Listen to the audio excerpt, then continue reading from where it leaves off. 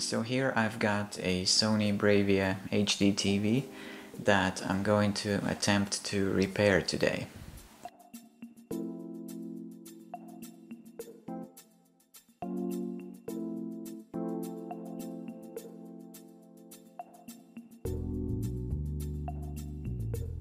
Usually with these kind of image problems, you could easily assume that the fault is somewhere inside the panel or inside the T-con board, but after doing a little bit of research on the internet, I found a very helpful advice on one of the forums, and basically somebody suggested to look into the inductor arrays that are located right under the LVDS connector. So they're basically installed in the LVDS signal path, and they are used to filter out some kind of high frequency noise, at least from what I understood. And basically if one of them got damaged or one of them is faulty, then that would explain a lot. That would cause exactly this type of problem, because the main processor is sending a signal into the T-con board, and the signal is split into several channels, and each of them goes through these little inductor lines. So basically if one of the channels is blocked, if it's carrying some type of color, then obviously the T-con board, it sends that corrupted data into the panel, and that's why you get all this distortion. So these elements are SMD components. They're pretty easy to test. All you need is a multimeter, and what I'm gonna do is test it for continuity, test each channel here and see if there is high resistance in any of them, because if there is something like more than just a few ohms, then that means that the inductor channel is faulty and the signal is not passing through anymore.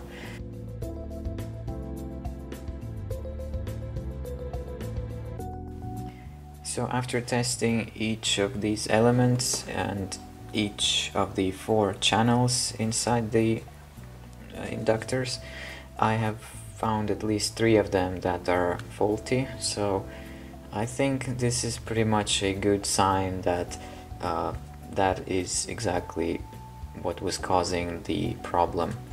And what I'm gonna do now is I'm just gonna replace these faulty inductor arrays with the ones from a donor board that I have right here.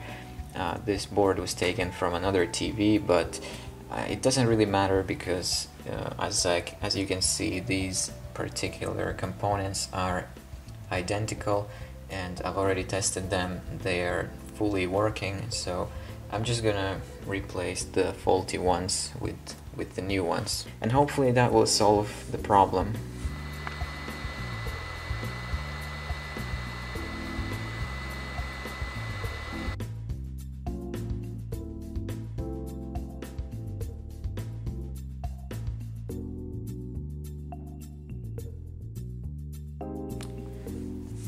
Okay, so as you can see, there's some good news and bad news, and the good news is we got rid of most of the distortion, so now the screen is quite stable.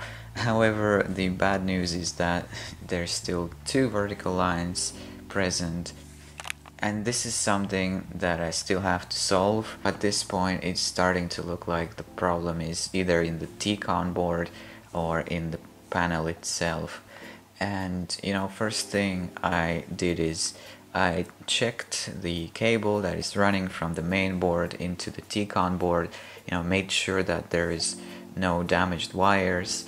I also looked and checked that the surrounding elements on the connectors are not missing, that there's no broken resistors or inductors anymore.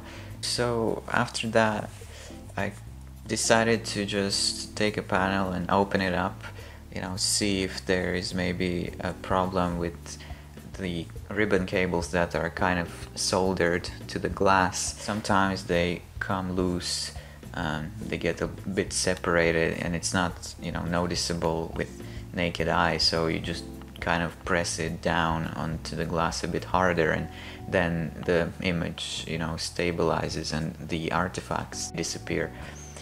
So I wanted to test if that was the case.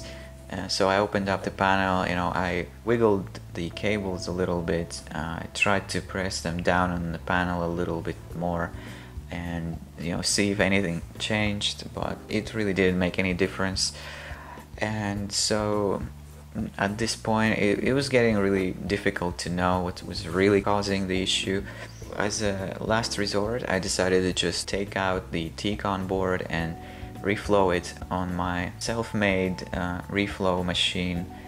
And so I basically heated it up to around 230 degrees for like 5 minutes.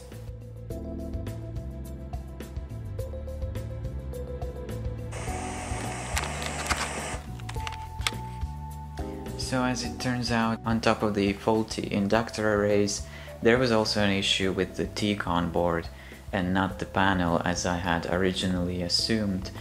And I can safely come to a conclusion that after heating up the T-con board, it has resoldered the solder joints under the large processor chips, and that is what has fixed the vertical line issue. So basically it's a fairly easy solution. Ideally I would order a new T-con board. It's only like 30 bucks on AliExpress, so that shouldn't be a big problem. But for now I'm just gonna leave it like this, and I think this has been a kind of a successful fix. Also it's a great example of how you could have two different faults inside the TV on two different boards, and not just one specific board. So hopefully this video was helpful to somebody, and thank you for watching.